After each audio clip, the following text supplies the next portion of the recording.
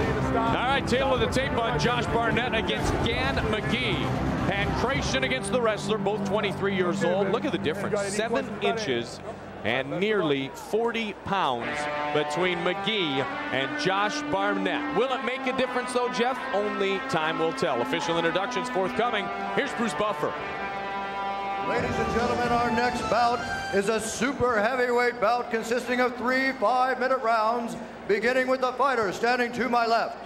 He is a pancration fighter with a mixed martial arts record of 23-0. Standing 6 feet 3 inches tall, weighing in at 257 pounds. Fighting out of Seattle, Washington. Please welcome, in his octagon debut, Josh Barnett. And his opponent, standing to my right, he is a wrestler with a mixed martial arts record of 7-0. Standing 6 feet 10 inches tall, weighing in at 296 pounds. Fighting out of San Luis Obispo, California. Please welcome Gan McGee. Now Gan McGee, a big man, 6'10", nearly 300 pounds. Are you ready? Are you ready? Let's get it on. Mike, you know, we've seen bigger. Yarborough came in here 600 pounds and took on 220-pounder Keith Hackney, and Hackney beat him. However, it seems to me that Barnett, a little more mobile, a little more athletic than Yarborough. 616 pounds, Emmanuel Yarborough, the largest competitor ever to fight in the UFC. That was back at UFC 3, the American Dream, 9/9/94 in Charlotte, North Carolina. Long time ago, partner. You betcha. And how do you beat a striker? You smother him. You drive him up against the fence, you get inside where he can't hit you, and then you work to get your takedown. And that is exactly what Mr. Gan McGee is doing to Mr. Josh Barnett at the moment. There's the knee. I was wondering when the knees would start coming up from McGee. Background in kickboxing, Muay Thai. Now Barnett said his size is unusual. Speaking of his opponent, he's exactly right. He said you don't come across guys who are 6'10", 300 pounds very often. So that's going to be the biggest thing he's going to try to overcome here tonight. He's fought some big and thick dudes, but never anybody this tall. Body lock to a trip. Takes McGee down. And now Barnett, let's see what he can do. He already ate an elbow from McGee there while in the top position. Now McGee's a wrestler at heart, always has been, always will be. He's gotten a little bit better every time he goes to the gym. Hands have gotten better. He's somewhat a work in progress when you do the scouting report on Gan McGee. He's only 23 years old. Got to work through it. Come on. Both these guys young. Both 23 years old. Gan McGee and Josh Barnett. Almost looks as though he's going for an arm. There he's bringing the legs way up high. Trying to keep that big man off him. 3 5-minute rounds in every matchup here tonight, other than a preliminary matchup, which would be 2 5-minute rounds, and our championship fight, which is 5 5-minute rounds. On the card tonight, the heavyweights, Kevin Randleman, Randy Couture. Oh, there's a good shot from the guard. I've seen a number of good shots from McGee from the bottom position. Good work, good work. Keep it going, guys. There's another one. Yeah, Barnett's doing a good job. Now McGee's trying to gain some more control. He's got the full mount. Yes, he does, and he's going to be able to use that. Watch the back of the head. Knows he can't elbow to the head. John McCarthy is right there. Cannot elbow to the back of the head, but he can get the front, and he did there and connected big time. Now he's trying to overpower his opponent. Barnett trying to move that 300-pound force of Gan McGee. Full mount position for McGee. Work your way out, let's go. 2 minutes remains in round number 1. They are extremely attentive here in Atlantic City. Watch the back of the head, you got a last chance. Trying to connect with the left. There, he's got an opportunity to get a leg out. If he can get the leg out, he can at least get the half guard and have better control, and he doesn't. Weathered the storm. McGee had an opportunity there. Barnett able to counter. 600-pounder, 300-pound man, 6'10". You wonder if conditioning becomes a factor in this matchup against Josh Barnett, who's not small by any means at 6'3", 260 pounds almost. Keep working, keep it working. Well, Barnett was able to hit McGee with some good shots there. An elbow early when he first got taken down, and then a couple of punches there as well. Barnett now in an opportunity to push McGee away. This whole time I keep thinking that Barnett, it looks like he's trying to set McGee up and go for an armbar.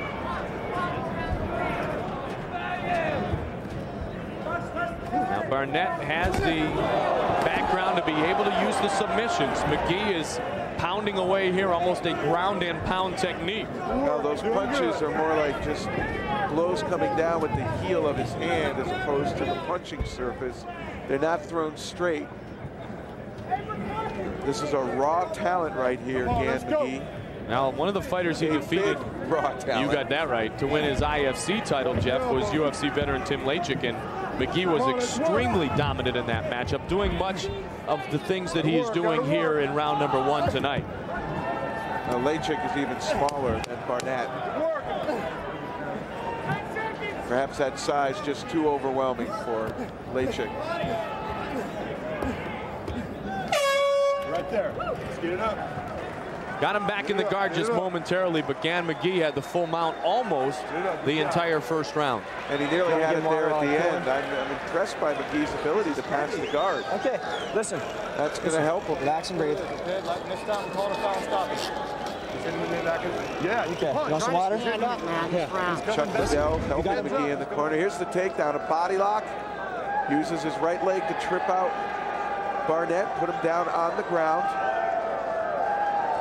And there you see Barnett going ahead and throwing punches while on the ground. There's that nice elbow, trying to keep McGee off of him. And there, those chopping punches, they're not thrown with a lot of style, but the impact of 300 pounds throwing a punch is going to wear you down. There's no doubt about that. Okay? No problem. You beat him. You want to win? You want to come back here? Damn right. Then kick his butt this round. You understand? Yes. Matt Hume, Josh Barnett. Let's see what he does here to start the second. Let's go. You want to come back here, you need to have a victory, and they're going to try to do their best. Both of these fighters trying to establish themselves in this heavyweight division. I wondered if Barnett would throw some leg kicks. I thought we might see him try to chop big old McGee down with those leg kicks. Now that's the way to bring him down. We have seen that happen to some of the great fighters in the history of the UFC. Big men chopped down, literally. Maurice Smith did it to Tank Abbott. That's just one of the many examples of seeing that opportunity. Marco Lewis did to Paul Vargas. That was the big one. That was a big one. I mean, people went wild. It's really the first time that leg kicks were used in a real effective manner in the octagon. And we've seen a lot more kicking after that fight. Knees now by Barnett. A stop on the foot, and that'll work. Barnett has a different game. He's got a different set of skills, and he wants to just try to get it to the world in which he can try to utilize those skills. There's some couple of good jabs to the head of his opponent, Gan McGee. Josh Barnett, Gan McGee. There's a strike into the face. They're talking about his opponent, McGee, getting tired, and Barnett's trying to take advantage of that fatigue here in the second round. Barnett's being very clever here, showing a lot of versatility working from his backside. It does look as though McGee is fatiguing right there. Big time. Right there, you see him. He almost looked frustrated when he raised himself up. Now he's gone down, trying to collect himself again. But we've seen McGee pass Barnett's guard. He almost did it at the end for the second time in that first round.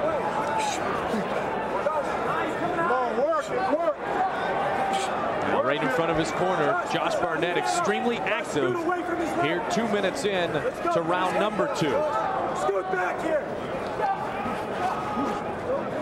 That takedown was big for McGee. Who knows what happened if Barnett could have kept his feet here and McGee this tired. Yeah, if this one comes back up, trouble could be a brewing for big Gan McGee. I mean, Barnett has the guard this time. time, yeah. Triangle, attempted triangle. He's to really pull down on the head and get that lock. If he can pull his foot up to his knee, that'll help him distract him so you can sink it deeper. He's got his eye cut. Those elbows connected big time. Big time. Boom! Down goes the big man. But he's got good wrestling sense. He was able to come off his backside quickly. Come on, Josh. Barnett not able to keep him down. McGee surviving that threat. Come on. Knees, legs, Josh. He's tired. Stop. McGee, a high school wrestler, did go 1 year to Iowa to wrestle, was a redshirt there, wrestled 3 years at Cal Poly. But Barnett is taking over this action here. They call him the baby-faced assassin. And he is the more experienced striker, and he has shown us many, many striking skills here in round number 2. I don't understand what Barnett just did. He had McGee up against the fence. He pushed into him and spun around and put himself up against the fence, where now he can't get separation.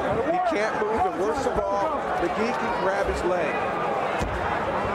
Let him off the hook, right? I think it's a big sequence right here. If he can survive against McGee right here, I think he's going to be in a good position to perhaps come back. And here it is. McGee ran out of gas trying to take that leg. Out of gas, that's right. Now he's frustrated too. Nothing worse than failing in an attempt and coming out in a real poor position. And he has. Josh Barnett, 23-0, very experienced in mixed martial arts competitions. He's beaten Bobby Gilstrap, Bobby Hoffman, Dan the Beast Severn. I mean, this is a man who has beaten some of the best in the world. He's trying to chop down the big tree. Gan McGee, who is undefeated in his MMA career. Boom! I can hear that. Now he's landed. Now he's landed. 35 seconds remains in round number 2.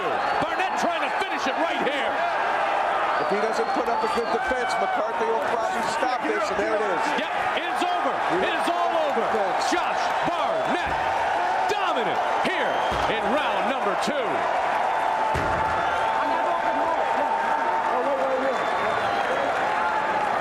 It was McGee in the first 5 minutes, and conditioning became a major factor in the second 5-minute period. And you called it there, Goldie, and I knew that last shot by McGee on the leg was going to be the turning point. It was make or break. He didn't get it. He was going to really collapse all at once. McGee sensed the same thing. And once he got it down, got full mount, there was nothing McGee could do. His tank was on empty. He had nothing to offer in defense except covering up. And we know that is not style. That is desperation. And Big John McCarthy came right in and stopped the fight. When the tank is empty, the tank is empty. And it was empty for that man, Gan McGee, up on his feet. A great show of class and sportsmanship, as always, here between our competitors in the Ultimate Fighting Championship. 23-year-old Josh Barnett successful in his debut. And here, looking at the closing moments in full mount, Barnett now, straight punches, a little bit rounded there to clear the arms, but pretty good style there with those punches, efficient punches. And then now, once he turns his head to the side and exposes the side of his head, he starts bringing forearms and elbows. All McGee did was cover up. McCarthy stopped the fight. I mean, this is a man who was very serious about tonight's competition. Congratulations to Josh Barnett, who closes out the big man in round 2. Here's Bruce Buffer. Ladies and gentlemen, we have the referee stoppage at 4 minutes 34 seconds of the second round for the winner, the baby-faced assassin, Josh Barnett.